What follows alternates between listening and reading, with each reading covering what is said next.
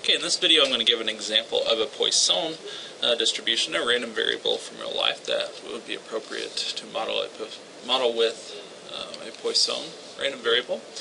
So suppose that on average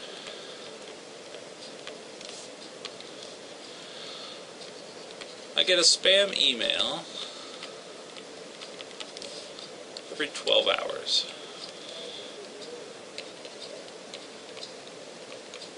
That's a pretty liberal estimate. Probably more frequent than that on average. And let's suppose that I go on a 30-day vacation.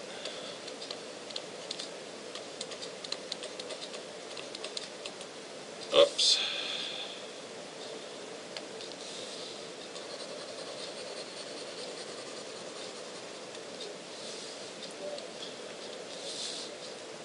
And let's suppose that I go on a 30-day vacation.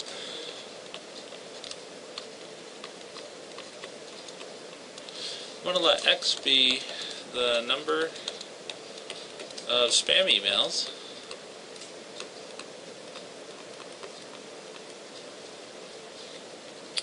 I receive while gone. And first we're going to look at the distribution of X, and then we're going to calculate the probability that I have at least 50 spam emails when I return. Okay, so for this random variable X, it can have values 0, 1, 2, etc. Okay, it could be I get 0 emails. It could be I get 1 email, 2 emails. It could be I get 5 billion emails, which would not be very likely, as 0 emails would not be very likely, but certainly possible, at least under the theoretical distribution. So for any of those k values, what's the probability that my random variable is equal to that k? Well, for a Poisson distribution, remember that it's e to the minus lambda, lambda to the k, over k factorial, where lambda is the average. More specifically, lambda is the average number of emails I would get on a 30-day vacation. So since I have an email every 12 hours, and there's 30 days, that means there's 60 12-hour periods. I would expect to get 60 emails. So in this case, I've got lambda equals 60. So my probability distribution is e to the minus 60, 60 to the k over k factorial, for k being a non-negative integer. And now we're going to calculate, we're going to get a decimal approximation for the probability that I get at least 50 emails. At least 50 emails while I am gone. Okay, so let's pull up Wolfram Alpha to do that. Okay, so I'm going to go to Wolfram Alpha, and actually I forgot to write down the sum, but we'll write that down. I'll go back to that Blackboard screen. We're going to sum my my distribution function. So that was what?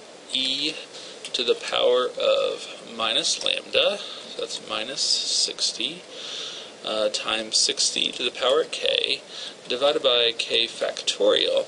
And we're wanting to sum this from k equals 50 to infinity. Okay, I'll press enter.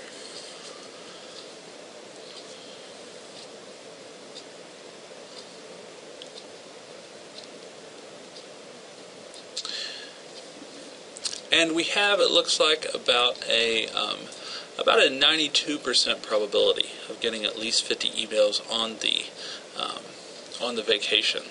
So that's sort of interesting, about 0.915593.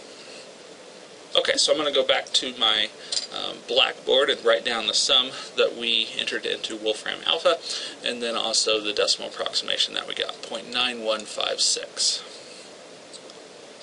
Alright, so this probability was the sum from k equals 50 to infinity of our distribution function here. E to the minus 60, 60 to the k, all over, whoops, that should have been k factorial. K factorial. Okay, and we found that this was about 0.915 believe it was 6 next.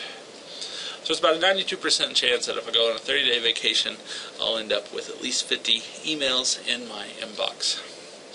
Okay, so that was an example of a Poisson random variable.